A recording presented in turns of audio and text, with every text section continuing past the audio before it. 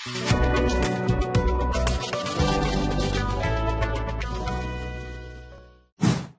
2021 FIBA Asia Cup has been rescheduled to July 2022 as Jakarta, Indonesia will still have the hosting rights in the tournament.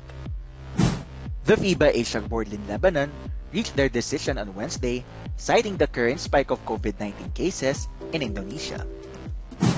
FIBA Executive Director Asia Jacob Kajirian directly sent a letter to the Samahang Basketball ng Pilipinas on Friday to inform the factors that led to the careful decision to postpone the cage meet in region. Meanwhile, Gilas Pilipinas has already qualified for the tournament along with Indonesia, Jordan, Lebanon, Bahrain, Iran, Kazakhstan, Syria, South Korea, China, Japan, Australia, and New Zealand.